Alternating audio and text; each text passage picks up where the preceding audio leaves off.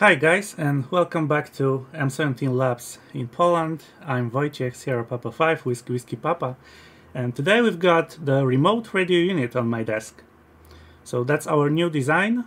It uses two CC1200 chips for reception and transmission, and it's a state-of-the-art, as I would say, because you don't see many transceivers that are do-it-yourself projects that utilize RF isolators like the remote radio unit does. So let's take a look what's inside a remote radio unit. This device is a complete transceiver, meaning that it can transmit and receive RF at the same time, so it's full duplex. It's supplied with 13.8 volts DC. That voltage goes to two voltage regulators. One of them supplies the logic and gives 3.3 volts. The other one is 5 volts and supplies the automatic level control and the temperature sensor. Then we've got the STM32 part. That's the logic of the whole device. It controls everything, both the transmitter, receiver, automatic level control, and also the SWR bridge and the power amplifier. Then it also handles all of the communication between the remote radio unit itself and the external world. That protocol is called Common Amateur Radio Interface, called CARI for short. That's our own design as well. Let's go further. This is the transmitter. It's a CC1200 chip. It's capable of outputting about 13 dBm RF power at 70 centimeter band. So that's about 20 milliwatts. That RF signal goes to the power amplifier. Power amplifier can output about 60 watts without any problems. And this power amplifier comes from Mitsubishi, I believe. Right after that, we've got the RF circulator and the dummy load. Then there's an SWR bridge, a double directional coupler. So between the isolator and the output, there's a bridge to tell us how much power do we have at the output. That's the incident power. And we can also tell how much power gets back from the load. So how much power is reflected back to the transmitter. That's this part. Then we've got the receiver. It's directly connected to the antenna input, or the input, RF input. Then we've got the automatic level control. That's used to stabilize the power output of the RF part. It directly drives the power amplifier. So you can set the power output from the power amplifier to anything between 1 watt to 50 watts continuous wave. As it's an envelope detector, it works best with constant envelope modulations like FM, M17 included, AFSK. This big transistor right here is a MOSFET used to turn on the power amplifier when it's needed. In this revision, we've got two CC1200 chips, both clocked at 40 megahertz using this TCXO right here. So there's a single TCXO, and after that generator, we've got a NOT gate that generates a square wave. So it gets a clipped sine input and outputs a square wave that's split into two of those chips, CC1200 chips. So they are clocked from the same source. Now, how does the isolator work? Let's take a look at that. So imagine that you've got nothing connected to it, like in this case. So the RF isolator takes anything that comes into port 1 and outputs it at port 2, and whatever comes from port 2, it's being output at port 3. And then the circle closes, and whatever comes in at port 3, it gets output at port 1, so hence the name circulator. So why is this so important to have something like this in a remote radio unit? Imagine that there is a failure at the load, at the antenna. So imagine that the antenna gets destroyed or something bad happens to it.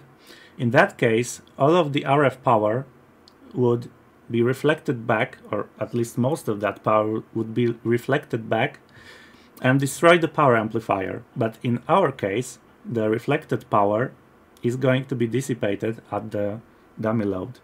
Nothing would come back to the power amplifier. That's the reason to use an RF isolator in a device like this one. Now, this device is controlled over common amateur radio interface, and that interface is actually meant to carry baseband uplink and downlink, control, and telemetry data.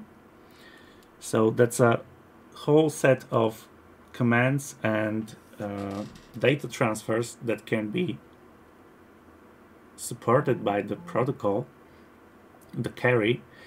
And between the remote radio unit and the outside world, you need to have something called interface. I have built my own interface with the use of a Raspberry Pi, and it converts UART between the STM32 and the Raspberry Pi to carry that's carried by the Ethernet and then through the optical fiber down to the baseband unit. You can probably tell that I'm not really used to taking videos, but in the case of the remote radio unit, I think it's very important to have a demonstration video because it's a breakthrough for the amateur radio world. So let's take a look at the internal structure of the remote radio unit. And as you can see, we've got two CC1200 chips, and they are both sharing the same SPI bus connected to the STM32. Then we've got a temperature sensor that is connected to the STM32's ADC input. Then we've got the MOSFET that is used to turn the power amplifier on and off. We've got a big capacitor to store some energy for the power amplifier. And this one does the same job, but for the whole device. Then we've got the connector for the DA15 external connector for the UART and stuff like that. We've got different signals exposed, like the SPI bus, the reflected power, forward power as voltage, of course. Then we've got UART and the reset pin, and power amplifier enable pin, which is used for safety. So both receiver and transmitter use the same SPI bus. That's the dummy load.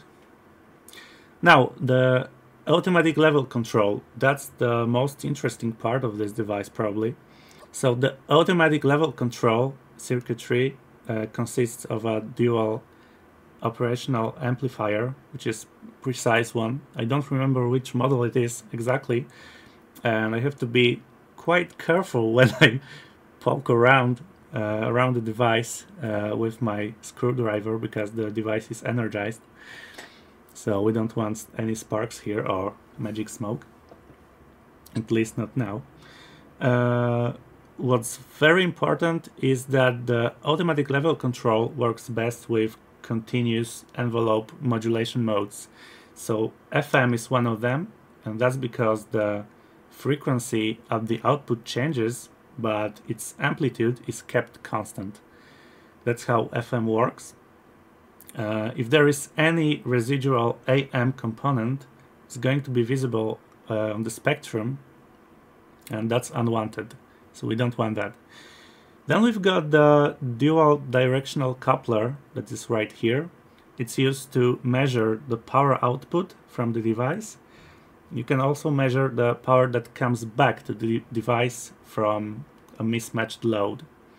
Normally, if the load is perfect, so perfectly 50 ohms, you should be not getting anything back. But of course, we are not living in a perfect world. Most of the time, you've got some power coming back. Even if I connected an attenuator or a dummy load, I would get some power coming back from that load. So both of these powers are measured through the AD8313, I believe. That's from Analog Devices. And both of them work as a power to voltage converters, power sensors, if you will. And both voltages are routed to the ADC of the microcontroller and are available through telemetry channel over carry. So that's very important. If there is any load mismatch, you can detect it pretty much in real time using carry, using its telemetry channel. So when the baseband unit, which is the device that is at the other end of the optical fiber, detects that there is some failure, or be it a load fault or the feed line is broken or whatever, that event can be detected, and even if it happens, you get two things. You get the power that comes back dissipated at the dummy load, and you get a warning over the telemetry channel. I mean, it's not a warning itself, but you can tell at the baseband unit level that something is bad. Something bad is going on because you've got elevated reflected power detected at the directional coupler. So what we see here is actually the revision B of the device, and I'm already working on revision C, which is going to have quite a few improvements, including a low-pass filter right here where the power amplifier section is. So we've got a strip line here that just takes some place and does nothing else than just passing RF power from the RF amplifier to the circulator. So I have decided to put the low-pass filter right there. This is the prototype of it, and I hope the focus is just about right. So it consists of 2 coils, air coils, and 3 capacitors, and it's able to get the second harmonic down to -70 or below -70 dBc below the carrier. So that's good, and that's going to be added to revision C. So let's focus on the common amateur radio interface that is used to control this device. And after we are done with the presentation, I'm going to share another video showing how the common amateur radio interface works on a PC. So how it looks like at the other side of the optical fiber at the baseband unit level. But before we do that, let's take a look at the everything else that's not the remote radio unit on my desk. So as I said, that's the UART path from the remote radio unit up to the interface board. So the UART works at around 460,000 baud. So it's not rocket science, it's not some super fast connection, but it's enough to do the job.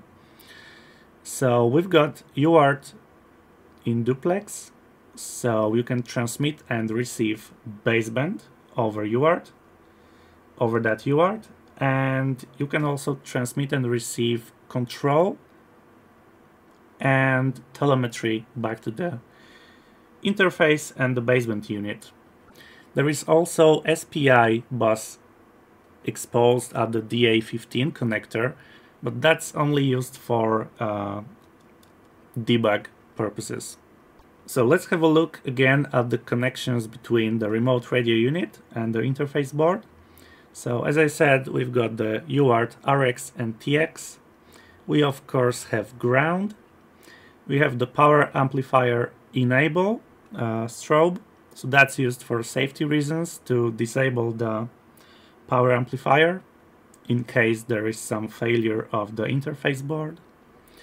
Then we've got boot 0 pin that's used for flashing the STM32 using the interface board, so you don't have to visit the site and use your SWD interface to program the chip, so you can do it remotely at the baseband unit level. And by the way, I forgot to mention that we've got some test points here. Well, we've got two test points here that are at the debug UART connector that I've got connected to my logic analyzer, and that also exposes a UART that is connected to my UART to USB converter.